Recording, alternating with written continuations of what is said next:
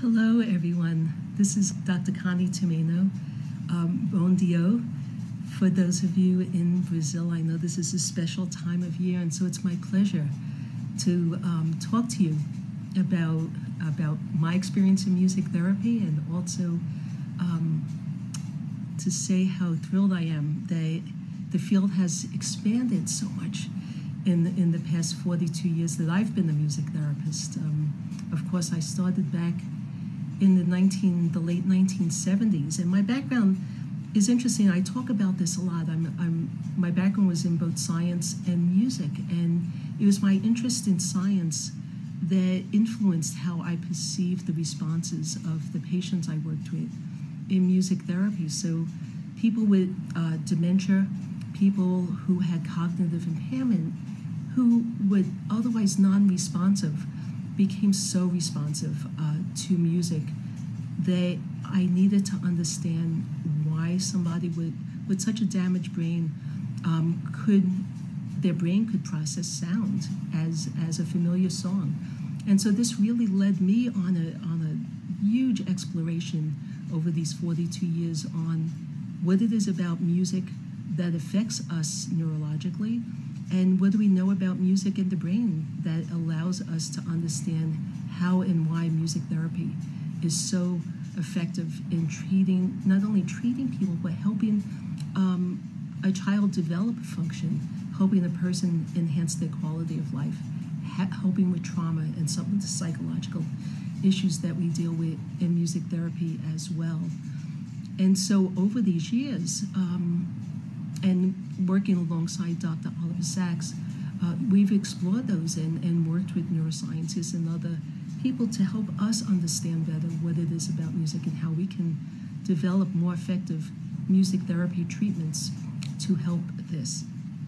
So one of the most fortunate things in my life, I could say for sure, was meeting Dr. Sacks in 1980, when I became the music therapist at Beth Abraham Hospital in New York City in the Bronx, where he had worked with the people that he wrote about in his book Awakenings.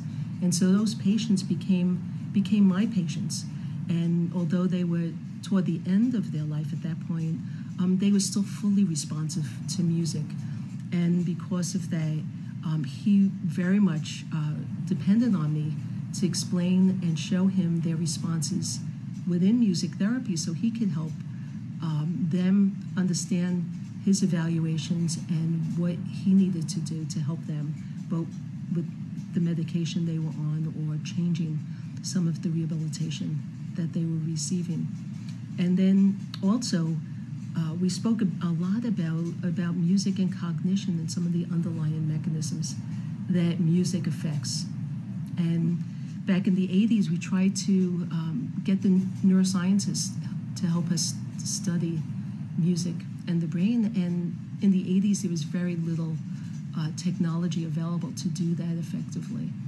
And so we did clinical studies, and he observed a lot of the work that I was doing. And then those studies and those clinical protocols that we developed, we received funding for to help expand even more so. So by the early 1900s, 1993 and 1996, we received funding to help us develop those protocols. And so over the years, I've been training music therapists and working with incredible colleagues to expand how people can use those interventions the most effectively. And these days, I find myself training other people, people who work in facilities where they may not have music therapists, and how can those people know some of the nuances of music so they can help a physical therapist or a client use music more effectively. And then I'm working with some technology companies now too to help take some of the best practices or best information we have about music cueing to enhance motor function and communication skills in people with things like Parkinson's disease and stroke rehabilitation and early onset dementia and other types of issues like that. So it's been an incredible journey for me because where I used to have to explain what music therapy is, nowadays I have people saying, I'm so excited that you're a music therapist, I want to know all about it. So I'm hoping it's like that in Brazil. I know that there's so many wonderful clinicians there, so many colleagues and friends. I visited there to present at the conference several years back, and so wonderful colleagues who are doing very great work. And I'm always happy to collaborate and to teach, even if it's remotely, to help share this knowledge and enthusiasm for what a great field we have and how fortunate we are to be in a field that's now being recognized as an essential service in not only rehabilitative medicine, but of course in psychology, and more importantly in early childhood development and functional integration of sensory systems in young children.